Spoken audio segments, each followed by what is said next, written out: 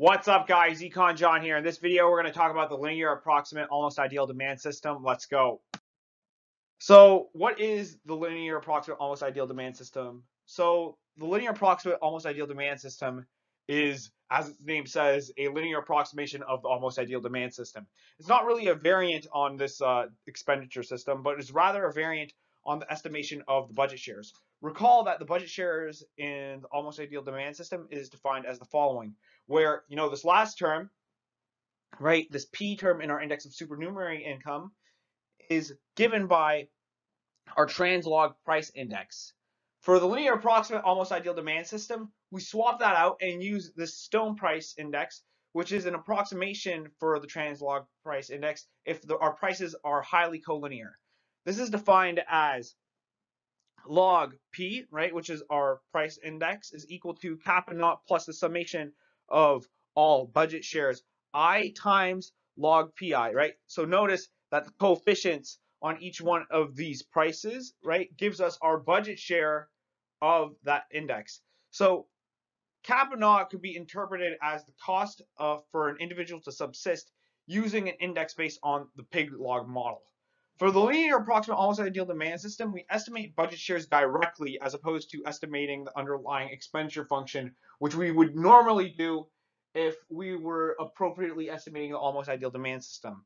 The reason why we estimate this is to circumvent issues of multicollinearity that could occur when we have our interaction term log pi and pj. So that would end up just getting dropped out, right, in most softwares. I know at least in Stata that would happen. So I can go and see computationally why you can end up with this. So just a last point, if I didn't emphasize it enough, the linear approximate almost ideal demand system is estimated exclusively through its budget shares. So this WI term, right, that is one equation, right, in our Schur model and in our demand system.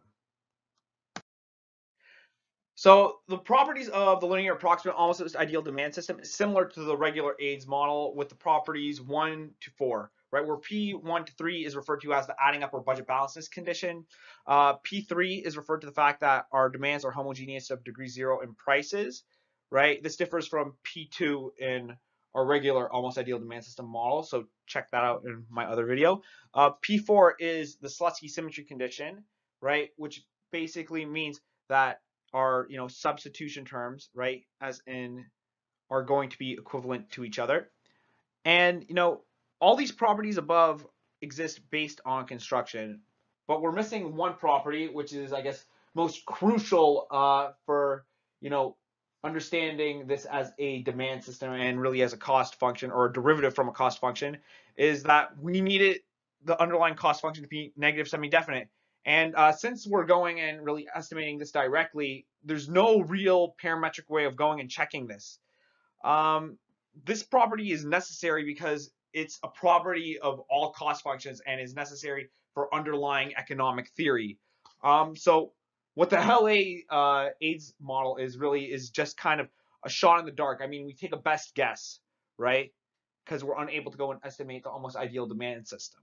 And it's for this reason there's opposition to the use of the linear approximate almost ideal demand system. So we have these properties, and we have a reason why this is problematic is because we're unable to really check if our cost function is well defined.